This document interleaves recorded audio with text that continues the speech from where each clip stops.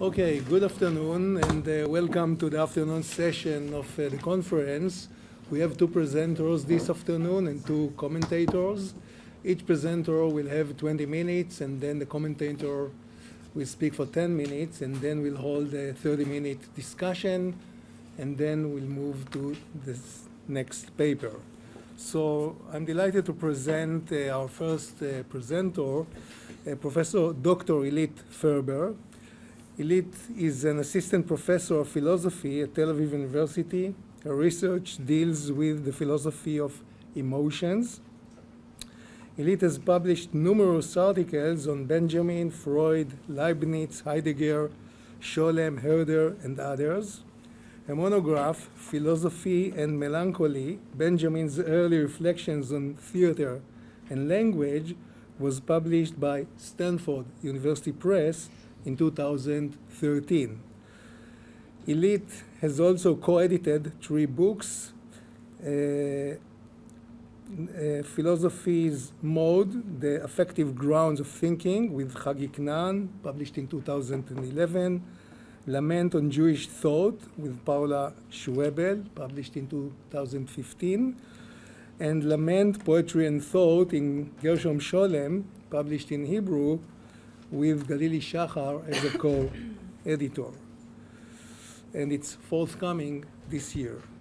Ilit is currently writing her second monograph on the relationship between pain and language in the writings of Herder, Benjamin, Wittgenstein, and Sophocles. Ilit. Thank you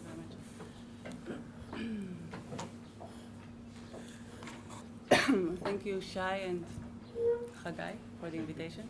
Can you hear me? No. Okay. Okay. All right. So one of the most well-known and widely accepted premises regarding the experience of pain is its singularity and private nature. Pain's violence isolates us from everything else, embedding us completely within our own suffering, so that there's nothing else but pain. No world or objects, no relationships with other people, no past or anticipation, an utter withdrawal. But pain's isolating force is dual. It affects not only the sufferer herself, but also those outside pain's violent clench. Elaine Scarry famously addresses this problem when she ascribes to pain what she calls its unshareability. Using geographical metaphors of distance, Scarry compares our relation to the pain of others to the character, I quote, of some deep subterranean fact belonging to an invisible geography. The pains occurring in other people's bodies flicker before the mind, then disappear. I would like to question this prevailing hypothesis regarding the inherent privacy of pain and suggest a different perspective. Although violence is necessarily exercised on an individual's singular, private, and secluded body or soul, its effects lie far beyond this immediate impact, so that pain's private nature is not only not its central problematic, but moreover it obscures what I take to be the substratum of the experience of pain and violence. I will present my argument today through a close reading of 2 short essays in which Jean Améry describes his experiences of torture and imprisonment by the Nazis between 1943 and 45. Améry's writings present us with a strange perplexity. They are directly and explicitly based on his personal experiences, providing us with rare insights into the torture Améry has suffered, as well as its ongoing effects throughout his life. And yet, Améry's unique style of writing confronts the reader with an unexpected, even destabilizing experience. Though rooted in autobiography, his writings are handed to the reader in an almost distant or cold tone, as if emerging from someone whose cry of pain is so forceful that it breaks all given orders before almost immediately giving up, suffocating itself and falling silent.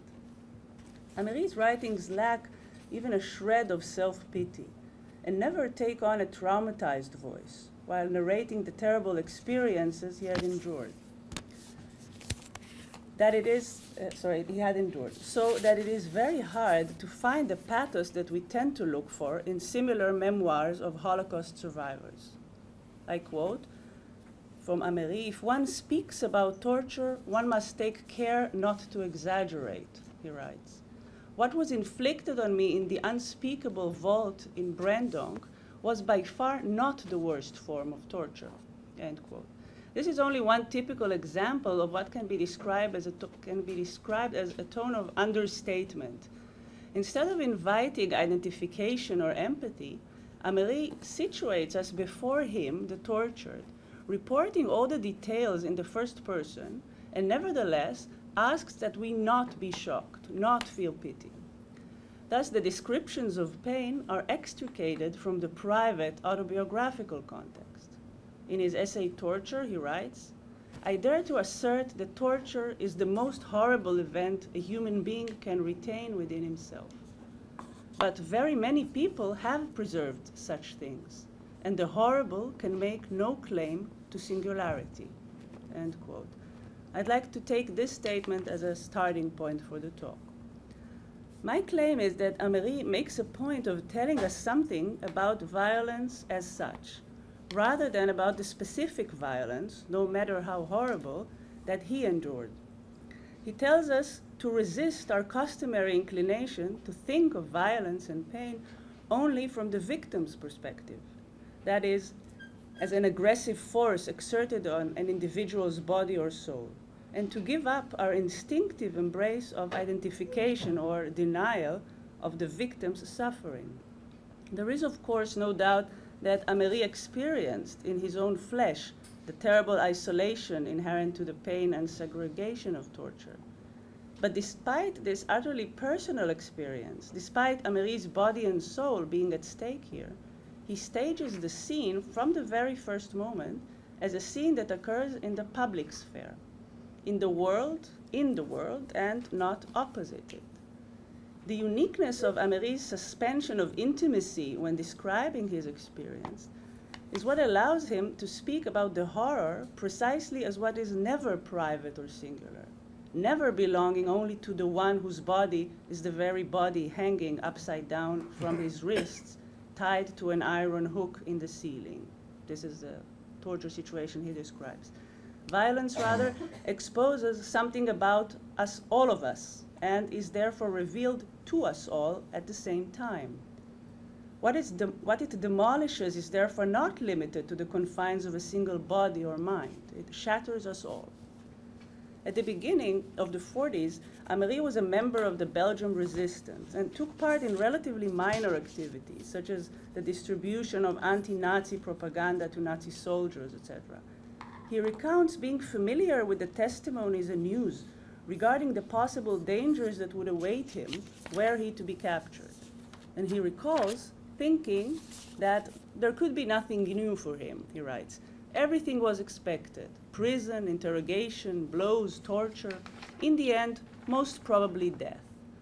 Thus, it was written and thus it would happen, end quote. Very soon, however, Améry discovers that the detailed information he had regarding his anticipated fate was only remotely connected to what indeed he would go on to experience. This is clearly not because Améry did not hold all the relevant data or that it was somehow inaccurate, but because the sphere dominated by violence is entirely different from the realm of data, information, or even that of testimony. I quote, "That someone is carried away, shackled in an auto, is self-evident only when you read about it in the newspaper, and you rationally tell yourself, well, of course, and what more? It can and it will happen like that to me someday, too. But the auto is different, and the pressure of the shackles was not felt in advance, and the streets are strange, and although you may previously have walked by the gate of the Gestapo headquarters countless times, it has other perspectives when you cross its threshold as a prisoner. Everything is self-evident," Améry writes, "and nothing is self-evident as soon as we are thrust into the reality whose lights blind us and burns us to the bone." This essential gap between reality and that which can be conceived as real is the nucleus of Améry's story. His account does not concern the inherent gap between reality and our conception of it, nor the chasm separating reality and imagination. These types of divergences have been discussed in the history of philosophy for centuries. Nor is it about a veil covering a horrendous abyss that is suddenly lifted when we are in pain. No, something else takes place here. It is the act of violence itself that opens up this gap. The brutal, ghastly strike, signaled by Améry as the first blow, forcibly splits open the all-too-delicate fabric of human existence. It is, however, not only Améry's own existence, but rather, as I'd like to claim, human existence as such. This sudden tear begins with a confined event taking place on a single body in one specific cellar in Belgium. It is at first almost invisible and does not yet threaten the strength and solidity of the entire fabric. Very soon, however, this small tear, and this is how small tears are, widens, expands, and all too soon impairs our very stability and wholeness and hinders us from restoring them. This is a metaphor for what Améry calls the collapse of our trust in the world. A certain unspoken, almost invisible certainty in the social bond and commitment to one another keeps us together as a collective human entity. Our trust in the world is thus founded on our conviction that others possess an elemental goodness and will respect our basic boundaries. And even if others hurt us, we know that we have all assented to the same social contract, unspoken yet strong, according to which justice ultimately regulates itself. This certainty, however, buckles and breaks into pieces when the other violates us. It is no longer an eye for an eye and a tooth for a tooth, but someone, I'm quoting from Torture, who knocks out the tooth and sinks the eye into a swollen mass.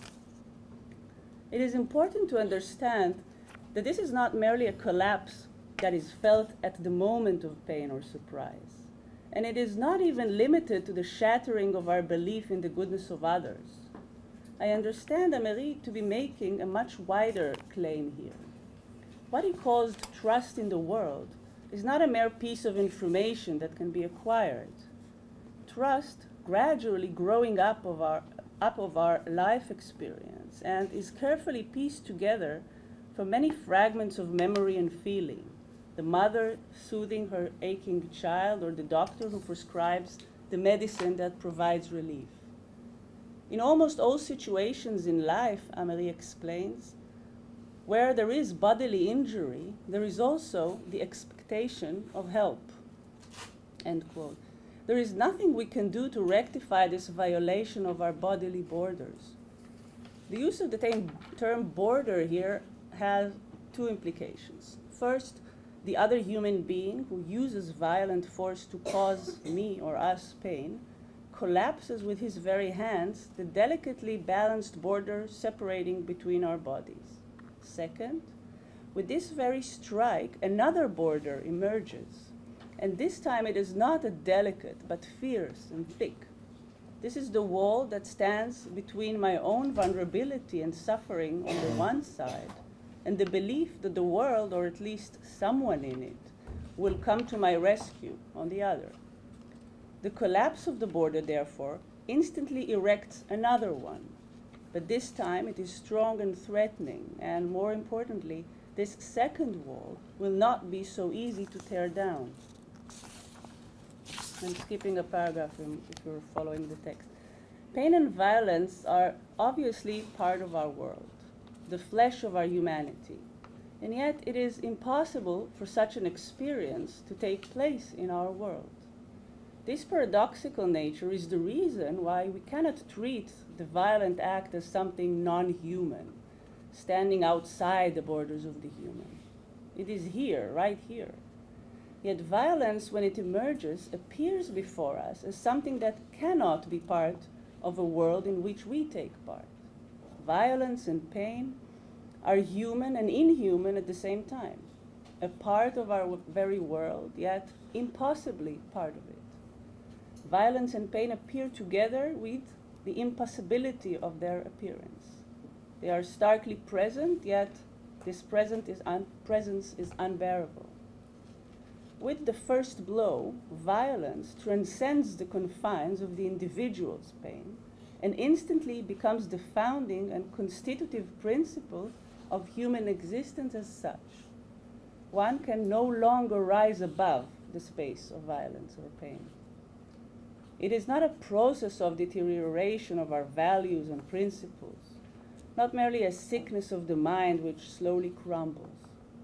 The violence of pain appears in an instant, a flash, from which there is no return or transcendence. The violent act not only violates the body or soul, injures it, opening up its covering, protective skin. It violates the very possibility of surpassing it. From this instant, violence becomes our only possible yardstick. Everything can now only be measured against it, in and on its own terms.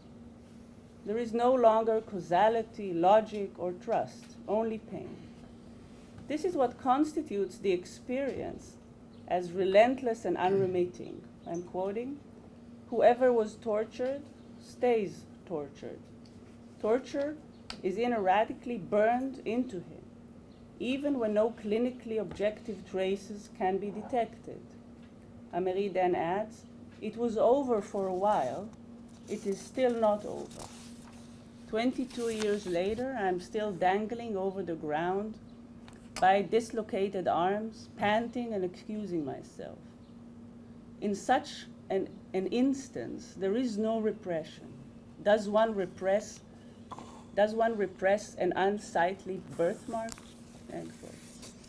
The uniqueness of Améry's writings, above survivor or in relation to survivor memories, lies in his ability to express the twofold and tragic nature of violence and pain. The autobiographical experience, private traumatic memory, and the survivor's terrible testimony are put forth together with, and not at the expense of, Améry's ability to describe the experience of pain and violence as essentially transcending the private subjective realm.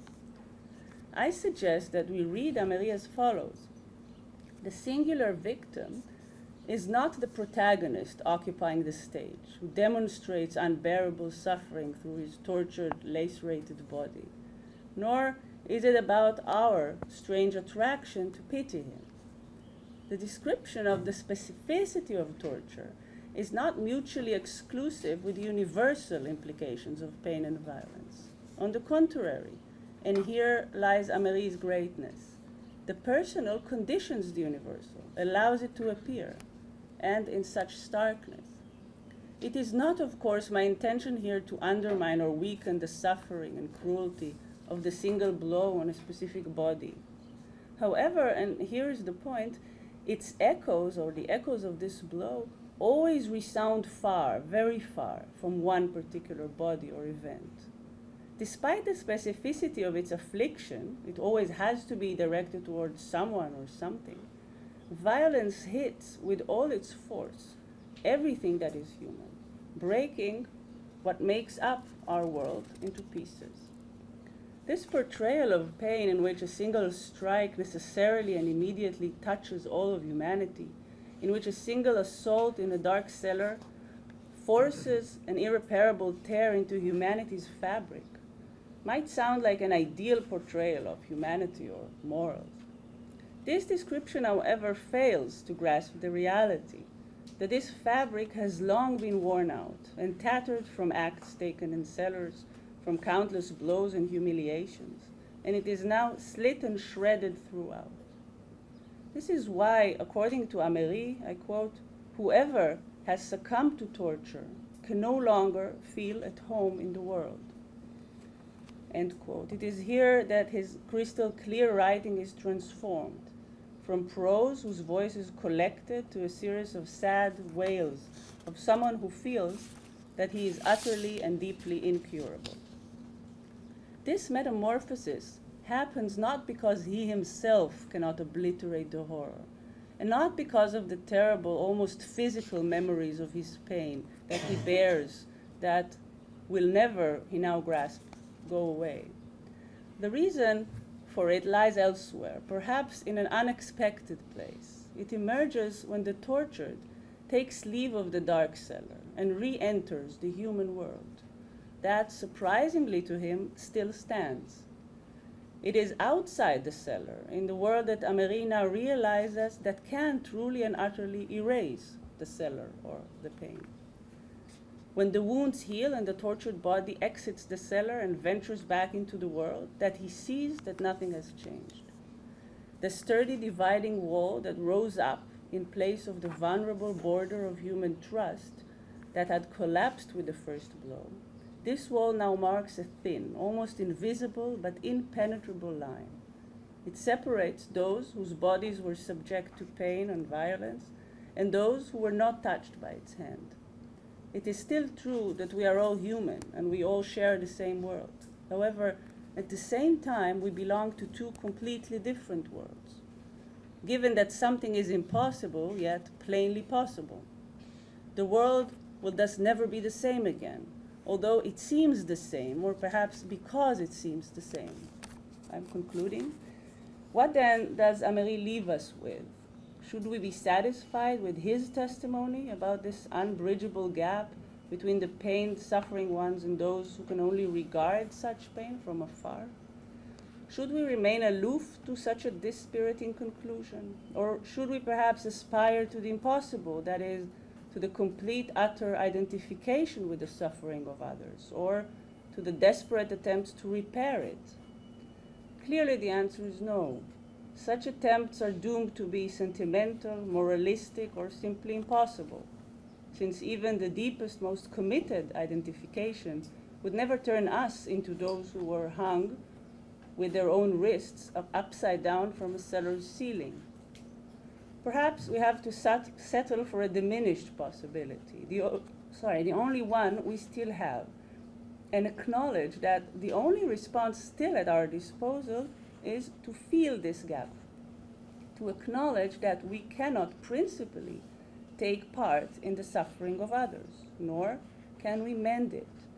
Perhaps this thin acknowledgement is what will be our own portion of pain, pain stemming from the fact that we too, and not only Améry, can never really feel at home in our world. Thank you.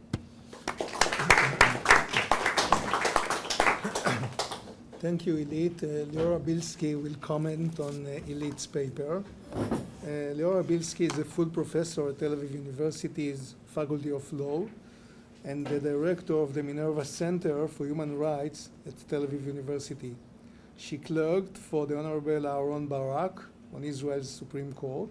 She was a visiting professor at Toronto University and Amherst College and a fellow in the Ethics and Professions program at Harvard University. Leora is the author of Transformative Justice, Israeli Identity on Trial, published by Michigan University Press in 2004, and The Holocaust, Corporations and the Law, forthcoming by Michigan University Press. Leora's research interests include law after the Holocaust, political trials, transitional justice, international criminal law, feminist legal theory, and the relationship between law, history, and memory. Leora. Thank you. Maybe I'll sit. המיקרופון הזה גם. זה. אחרי לא יראו.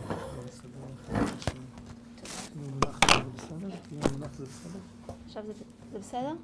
It's okay? Thanks, Ilit. Thanks, Shai, Hagai. I'll read.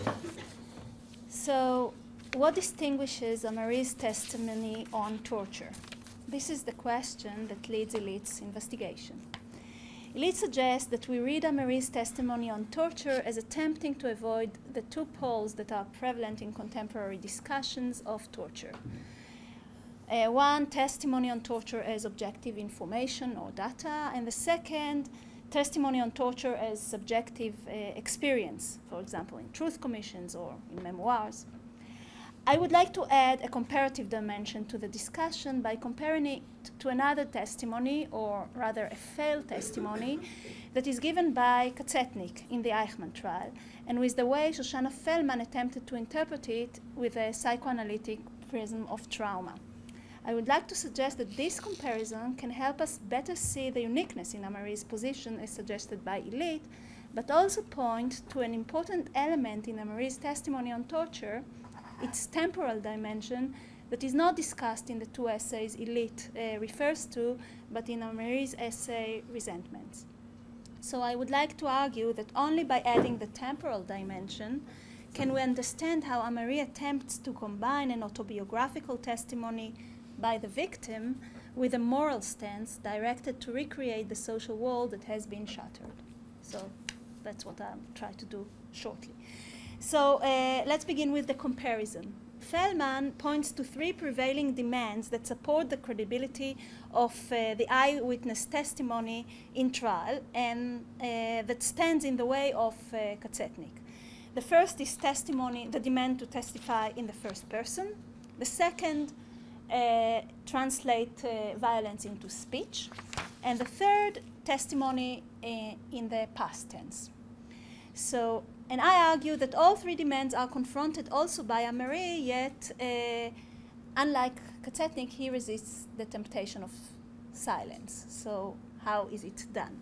So let's begin with testimony in the first person. Feldman writes that since Katzetnik speaks in the name of the dead, he must remain like them, anonymous and nameless. He must testify under the title Katzetnik, concentration camp prisoner, and the memory of Auschwitz is the forgetting of the name. However, in a court of law, he cannot remain nameless or testify anonymously. Can law overcome this difficulty? Partly. In the ICTY, for example, the International Tribunal allowed anonymous testimonies by rape victims as an attempt to defend the witness and as part of the recognition of the victims' rights movement. However, Katzetnik refused to testify under his private name, raises a principled objection. How to testify on a crime whose essence is to erase the humanity of its victims, persecuting them as anonymous victims, as statistical figures. In the Eichmann trial, the prosecution attempted a reversal. It sought to return the humanity of the victim by giving her a voice, by preferring the victim's testimonies over the Nazi documents. Katzetnik's refusal to testify under his name challenges this approach. Feldman explains that the prosecution's demand threatens to obscure a fundamental truth about Auschwitz. So this is what is the solution that Améry offers to the problem of testifying in the first person on torture? Ilit presents us with a puzzle. Améry insists on the importance of giving testimony as a victim of torture, and still he gives us very few autobiographical details. He tries to avoid graphical descriptions of torture he underwent and minimizes the intensity of the pain. It argues that instead of pity or empathy, Améry puts before us the face of the tortured victim who gives the details in the first person and still asks that we are not be shocked nor feel pity. This, she explains, is done in order to resist our inclination to think of violence only from the victim's perspective and instead to see it as a scene that occurs in the public sphere, in the world, and not opposite it. The testimony is not reduced to a personal experience of torture, but about torture as a phenomenon, of how it affects the social world simultaneously. So in Ilit's essay, she writes that Améry tries to combine the subjective with the universal, and she explains the personal conditions the universal and allows it to appear. I think this is an important distinction she makes. Despite the specificity of its affliction, it always has to be directed towards someone or something. Violence hits with all its force everything that is human, breaking what makes up our world into pieces. Instead of assuming that torture is inhumane, Améry turns the question around and asks what turns the human sphere into one. How exactly does torture undermine the social world of humanity familiar to us? And the key lies in understanding the way violence affects the conditions of trust in the world. So with the first blow, and that's your title, he loses something we call trust in the world, the certainty that the other person will spare me. So let's go to the second obstacle to this testimony. Katzetnik faints in the beginning of his testimony and slides into silence. Feldman writes, sliding to the infinite, to the unconscious, to silence was paradoxically a physical reminder of the real, of the bodily reality. Silence in the court is usually a negative thing, a lack of legal meaning. This was the unintended legal innovation of the trial, to allow the silence created by the Holocaust to be heard, to articulate the difficulty of narrating the story of the catastrophe, the difficulty to tell and the lack of narrativity of the disaster, the unexplicable and uncontained trauma. We see here how the psychoanalytic framing allows Feldman to criticize Eichmann trial as concealing a truth about trauma but by demanding speech. While every trial seeks to translate violence towards the body into words, Katzetnik's testimony reverses this direction and returns the silent and suffering body into the center of the trial. When we turn to Améry, we encounter a similar experience of the gap or abyss opened up by violence. However, Ilit argues that it will be wrong to understand this gap as veiled by words. It is not a veil covering a horrendous abyss, a veil that is suddenly lifted. No, something else takes place here. It is the act of violence itself that opens up this gap. Améry's writing is therefore directed to explicate the nature of this gap created by torture, how it affects the social world. But in order to do so, another obstacle has to be overcome, the temporal dimension of testimony. So testimony in the past tense, this is the third demand of testimony. Feldman writes, the law requires that the witness can tell his story in the past tense. Katzetnik is not capable of seeing the Holocaust as an event that passed, but has to continue living it in the present as an unstoppable return of a traumatic past that has not passed, a past that one cannot distance. So what is the time of Améry's testimony? It seems that also for Améry, the experience of violence does not allow a common ground, a seamless web that connects the present and the past. Améry writes, whoever was tortured stays tortured. Torture is in it, and we heard it. It was over for a while, it still is not over. So does this incapacity to put the past behind undermines the possibility of testimony on torture for Améry? Ilit mentions it, but does not explore this temporal dimension. I believe Améry has an interesting answer to the time dimension, one that avoids the pitfall of the trauma framework while acknowledging the continuous presence of the torture for the victim and for the fabric of the social world.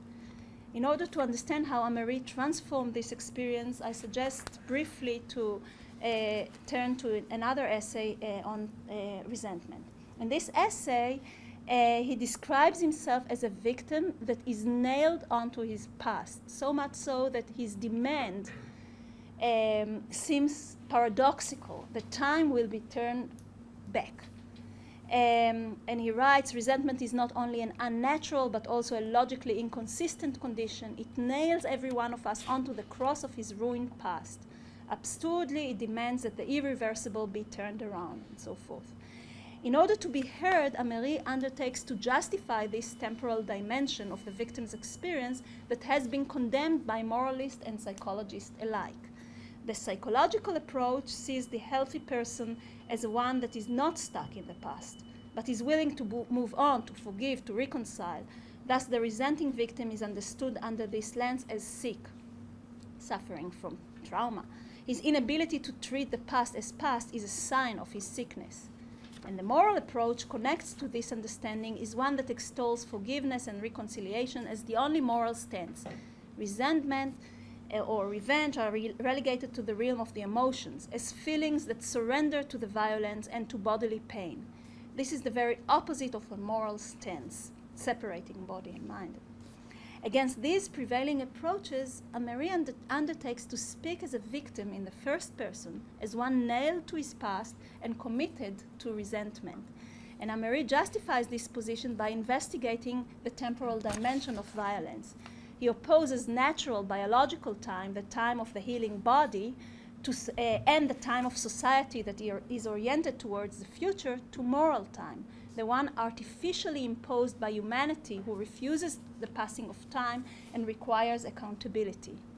A forgiving and I quote, "A forgiving and forgetting induced by social pressure is immoral. Whoever lazily and cheaply forgives subjects himself to the social and biological time sense, which is also called the natural one. But precisely for this reason, it is not only extra-moral, but also anti-moral in character. Man has the right and privilege to declare himself to be in disagreement with every natural occurrence."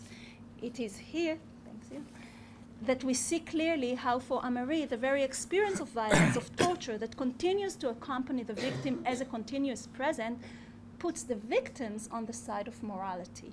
The victim who is nailed to his past, who refuses to forget or forgive, becomes a living reminder to society of its moral duty, of taking possession of its negative past. This, I believe, is where the essay on torture and resentment meet. The loss of trust in the world is turned into a moral stance, or the demand of the victim. And he writes, Améry writes, "The experience of persecution was, at the very bottom, that of an extreme loneliness. At stake for me is the release from the abandonment that has persisted from that time until today." Ilit articulates how this is connected to a lost trust in the world, that Améry's testimony seems to point to his unbridgeable gap between the one who was tortured and the rest of the world. However, I think we should not stop here with the gap, because then we are back to Kotzetnik and to silence. I think that Améry's testimony has a moral or normative dimension that seeks to find a way to respond to torture without reducing it to empathy with the suffering of the victim, but also without treating its testimony as a mere symptom of a disease or something that we despair of. So that's it. Thank you. And thank you, Leora. We'll now take some comments from the floor, and then Ilit, you will have an extended last word. Okay? So please, David. Just a quick question, maybe of clarification. You mentioned, Ilit, the public staging of torture, and I wonder what did you have in mind, because Améry emphasizes not only the loneliness but the privacy of the scene of torture. I mean, unlike traditional ways of torturing, like quartering in the public square or putting people on the stake, I mean, modern torture, the kind of which Améry was subjected to, takes place in cellars with no witnesses and no testimony except for the very private one of the people involved. Now, this has also some echo in the Ressentiment essay, in which I remember that not only was the scene of torture private, but also the correct response to torture is his fantasy about the one-to-one facing each other of the torturer and the tortured. This is the only really moral response. It's not really in the public sphere. It's not public revenge. It's not justice. It's just him and his torturer. If he could undo the past, you know, and face his torturer, that would be it. That would be. And that's a very a typically private kind of fantasy, because the world would not be able to understand the situation anyway. And the small response to Leora's comment, I agree with almost all you said, but I think you missed the last part, in which Améry says specifically in the Ressentiment essay that it's not going to work.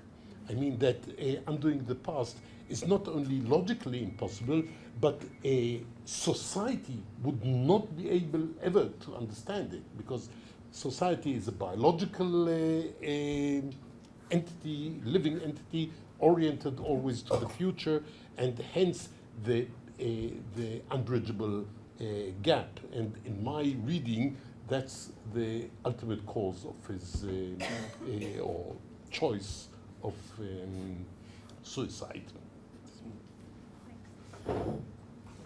Thank you very much, both of you. Yeah, well, I agree.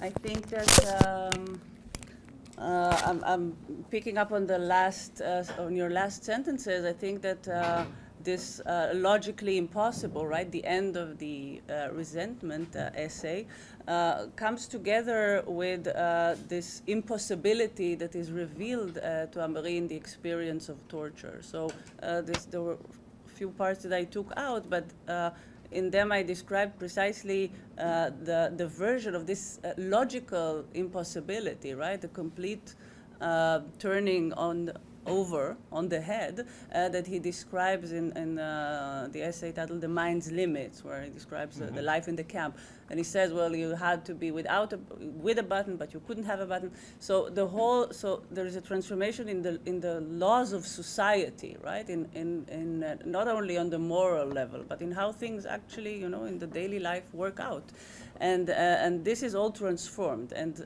so it is not only this perhaps weaker kind of formulation of it's impossible that I'm experiencing such pain, or it is impossible that someone tortures me, but the laws of logic, right, causality, all of this is completely transformed. So the world is transformed. And this also has to do with, and I'm taking it back also to your response, with this moral kind of law, so to speak, that he wants to pose to us, right, or this reminder. So you're saying that it's not enough just to point at the gap, right, just to say, well, it's impossible. That would amount to silence. But this moral stance is also impossible, right? So I can't really turn time back. So if this is the moral option, or if this is the moral demand, then it means that there is no solution to the problem. So that's kind of a connection. And regarding the privacy, the question of privacy, of course, this description of the cellar goes very well together with what we generally take to be this privacy of pain. So, of course, it's not a metaphor, it's a real event, but it goes nicely, so to speak, together. But my point here was to say that giving it this title of privacy, right, and this whole problem of communicability that we've heard about, and Scary's unshareability, is maybe this is the problem that you were speaking about regarding my paper, right? That it just presents us with the gap. Whereas my point about the public sphere was to say that even if it's a cellar, even if there's no witnesses, right? Even if it's only me and him, and he does emphasize that, you're right, it's not a cellar, or it's not really private, right? It's part of the world that we all share. And our ability to suppress these events that take place all the time, right, around us, is the easy way, right? It's the way of privacy, to say, well, I can't really understand pain, right? Of course, torture has the political context, but also in other talks that we've heard in these 2 days, right? I can't really understand, I can't really feel the other's pain, right? These famous problems. Somehow simply present the gap, right, without taking any form of responsibility or commitment to other people's pains. So that was the kind of play with the privacy versus the public sphere. Yes, please. I would like to address a question to both of you, either your philosophical argument regarding Améry and the oral's perspective on criminal law. You talked at the beginning of the lecture about the viewing of torture as problematic, and not to be shocked, and the problem of violence as such. Thank you. and not from the victim's perspective, if we consider the wrongdoing. So I'm asking myself, what's so special about torture, since those are principles that we all familiar with from original criminal law. Even decades ago, criminal law was perceived as treating crimes or violent crimes as crime against society, and not specifically against the victim, the people against the offender. So if we talked about as a matter of society, then almost any crime is a matter of the society against the offender, and it doesn't matter if it was happening in a cellar, in the public square. So what's so special about torture? Is it the element of pain? Is it the element of violence? So what's so special about it? That's what I'm trying to understand, what Améry has to say that we didn't know even before when we thought about criminal law.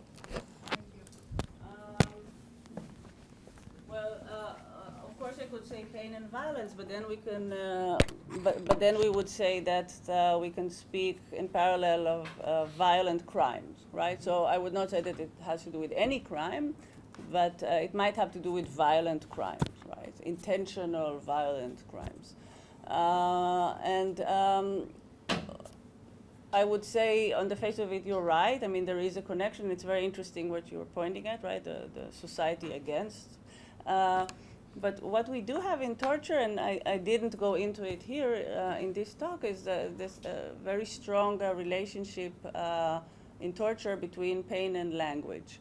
And this is a point that Carrie makes in her book, but it's also something that goes beyond her argument, in the sense that language occupies a very important role there, because again, it depends on the case of torture that we're speaking about, but in most cases, right, when there is an interrogation, right, and I torture in the course of an interrogation, I want information, right? I need to kind of extract linguistic data from my victim. So this is the one sort of function, so to speak, of torture. And of course, the other side, which I discussed earlier, is the fact that violence and pain deprive us of our language, right? I mean, they you know, depends on your perspective, but for instance, Carrie says, well, it brings us back, there's a regression to a pre-linguistic stage, an animal, barbaric, etc. So there is this very, for me, from my own personal perspective on the topic, it's this kind of encounter between language and pain in torture as a specific, more specific than in other cases of crime, for instance. Yeah. Yes. To the last question, I think that torture is different in a different way than pain and language. It's state torture. And when we say in criminal law that it's a crime against society, this was not so. In this torture, society or the state is the criminal one, is the one inflicting this. And this has a completely different understanding of abandonment or of trust that is in ordinary crimes. So, and I think without this we cannot understand the wider context of how torture is differentiated and why in international conventions we demand this state part to it. Now, as to David's correction that even the moral stance is impossible for Améry, I think it's interesting to think about it not as something, okay, impossible, so we give up on the moral stance. Améry wants this impossibility to be a continuous present of the society that has to continuously engage with its failed or its negative past and continuously fail it. But this is a dialogue that is going on, and so I think we can have a moral stance, and it's possible only if we recognize its impossibility, that the past will not be restored, that this imagination is distorting our moral stance. So this is, I think, coming partly in this. And finally, to Ilit, what made me move in this response is this difficulty that testimonies on the Holocaust, like Améry and like your interpretation of it, tend to be more and more testimonies about gaps, limits, and so forth. So they become like the testimony of the limits of language, of the limits of, and then they are disconnected from the testimonies on torture that we know as a political stance or as a legal stance or a moral stance of changing something in the world. And I think that it is, in Améry, I see trying to connect the two, and I see the danger in Feldman, in Agamben, in others to disconnect it. So I think this was the purpose of my intervention in this. Can I answer back? Thank you. I agree, and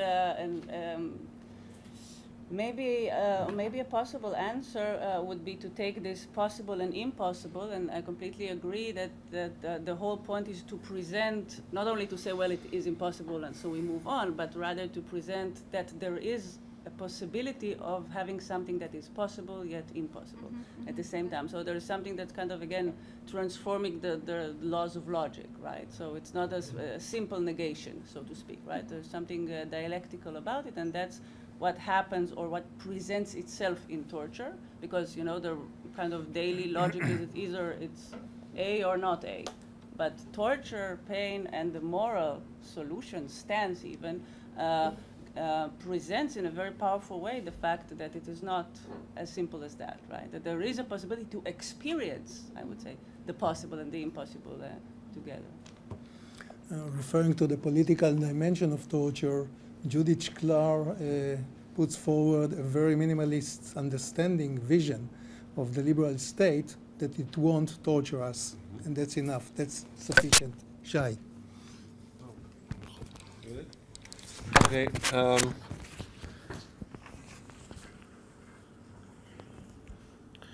I guess this is just to kind of make sure I understood the exchange, and so there's a way in which, take the ordinary case of crime and punishment, in which there's a close affinity between the crime and the punishment. The crime is violent, and the punishment in many ways also exerts violence. And for lawyers and for philosophers, the question is always, what is the difference between the violence of the crime and the violence of the punishment? And so from what I understand from the discussion, there's a similarity here in this question between the crime and now the witnessing of the crime. So that the crime of torture does something, for example, to temporality, to subjectivity. And there's a question of what relationship will the witnessing have vis-a-vis the original crime, and how, so the Katsetny case, I think, is an interesting one where there's a repetition with a difference. That is that with respect to temporality, there's an understanding that on the one hand, the torture or the atrocities try to trap you in time, and that the witnessing, the testimony, also wants not to give up on this being trapped in time, but with a certain difference on how that happens. And so I guess it would be helpful, I think, also in the broader context of the conference, if you could say a little bit more, maybe both of you, about how this alternative temporality is supposed to work. So we have the sequential time, the time after time, the move from the past to the present to the future in a linear way. And here there's a refutation of that understanding of time. But then it seems to me that you were presenting different models. Leora brought this up, but this is also implicit in Améry and in your presentation, brought up alternatives to this. And so the question, I guess, is, can you say a little bit more about how the original crime of torture disrupts time in Améry, and how the witnessing is supposed to offer a different temporality?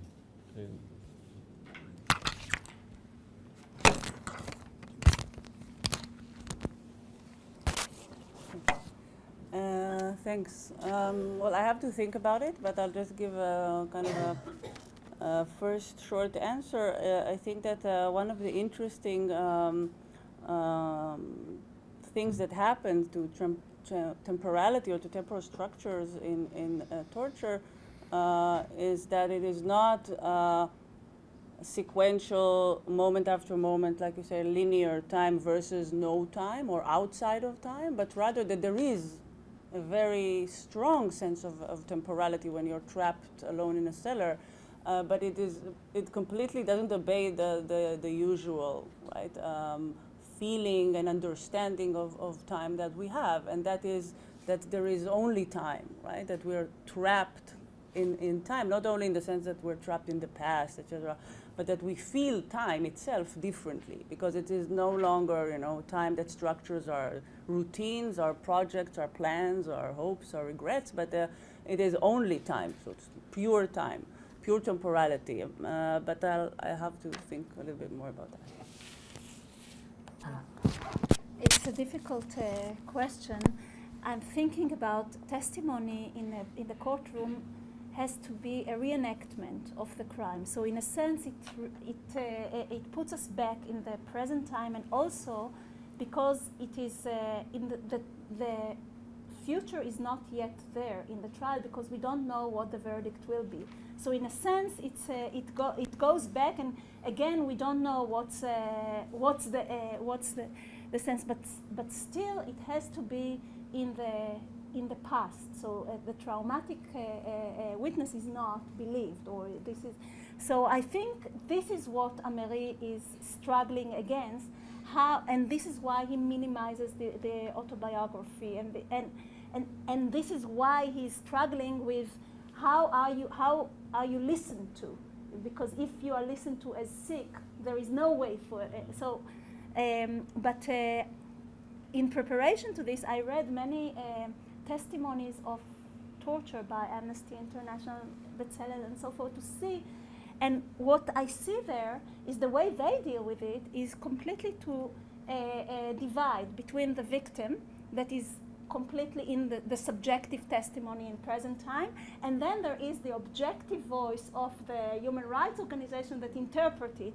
So in this way, they separate the two, and that was so wonderful in Ilit's paper to show how Améry resists this simple solution, I think, that is being repeated again and again. So. Yes, please.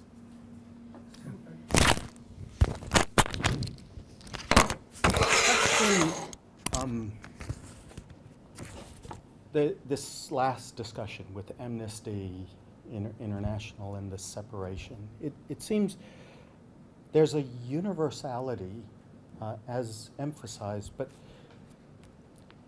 there's a kind of ethical frame required in relation to the testimony. And what makes the amnesty kind of case problematic, it seems, is the way kind of there's a broader purpose or frame that you then make use of the testimony of the tortured person for in such a way that they become sort of incidental to that use. And there's something about the testimony that requires a kind of pause and recognition that the only legitimate access is by means of the testimony of the victim that underwent it, and sort of whatever purposes, whatever making universal of that, it's sort of on the terms offered by the one who's giving the testimony. There's not, unlike other cases of universality, kind of getting around and behind the testimony to test and verify and justify. And I wonder if that, so does that, the universality that you're pointing to, does that need for the pause and only working it forward to the degree offered by the one giving the testimony, does that change the judgment on universality, right? It seems it's a very special kind that's associated with the testimony.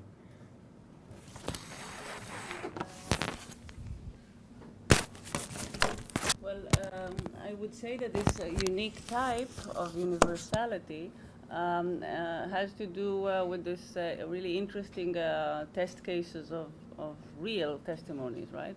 Amnesties style testimonies, which, like Leora says, have kind of an internal split in them, right? Between the personal, subjective, we can add in brackets, you know, maybe not completely reliable, or I don't know, testimony versus the data, right? And I think, at least that's how I understand what Améry is doing here, is that the project, so to speak, in these texts is to challenge this essential separation, or the demanded even separation, and to say that there's a universality can be revealed, or I would even say there is only universality when there is the personal, the subjective, right? Not the clean testimony. So, and moreover, it is not that the universal is a kind of a scheme, right, that can be concluded from many subjective testimonies, or many personal testimonies, and I will see, you know, what's the kind of common structure. That's not the universal in this context. So the universal would be something else. It would be something that can reveal itself only from the personal and from the subjective, and not without this structure of a separation. And this was the sentence that you quoted, which is very important for me in this talk, which is this using the term condition. So the subjective conditions, the universal, but not in the simple way, right? As a sum of. Hi, please. Thank you for this untortuous paper. I still wonder how come that Améry doesn't reach the point of singularity. To me, it looks as if there is some kind of alienation here. And the alienation is, it's one possible explanation, is the suspension of the body.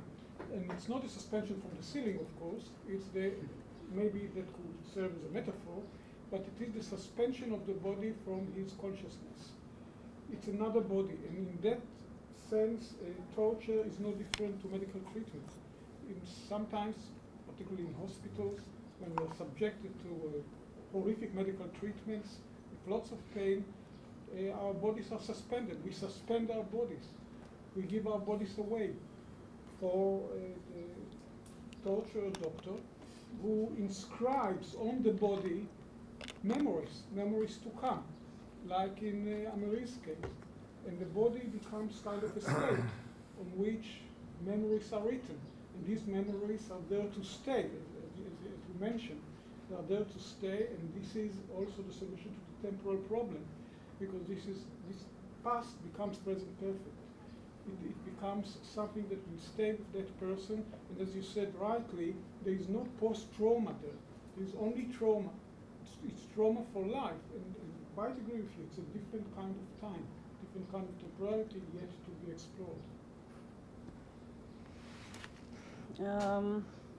I'm thinking about the suspension of the body, because on the one hand, you're right. I mean, the way that he describes it is really, there's kind of a distance or an internal split. On the other hand, he uses various physical images and metaphors of memory, like you say, or like the birthmark, for instance, or like the sentences in which he says, well, that was a long time ago, and I'm already healthy now, I'm working, I have a life, but I'm still hanging from the ceiling. I mean, he says, I'm feeling it in my body.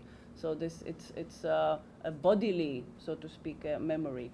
So it kind of, there is a dual position here that he kind of moves between. So between this constant bodily memory and this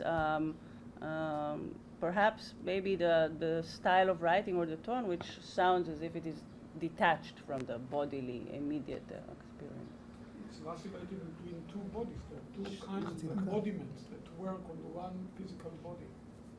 Okay, 30 seconds for Leora, and Just, then we'll move to... because I think it's an important question. First, he associates it with rape. He says that it is like rape. And I think it's important in this trust in the world because rape, the difference between rape and sexual intercourse that is consented to, is this exactly this trust that is, and then when you said the doctor and the torturer, what differentiate this? It's torture, nonetheless, but this trust is very different when we give up. So, and also, what alarms me in what you say is that you read him again as a sick person who is alienated from himself in order to deal with the torture, and that's always he's trying to play the two roles. I am sick and I have to be heard of as a moral stance. And how do we do this, the two at the same time? So not to interpret what he says as a symptom of sickness. So I read him as a survivor. That's how I read him. And it's so a form of survival. so what does it mean when you read him as a survival? So that will just allow him to say whatever because he's a survival, or is he like a university philosopher telling us what's wrong about torture? How to survive. He teaches us how to survive. I'm not sure because he does not survive, and he. It's moral defiance. And the suspension of the body is, of course, a term we hear time and again from prostitutes, needless to say. Okay, thank you very much, Ilit, Leora. And we move now to our second presentation,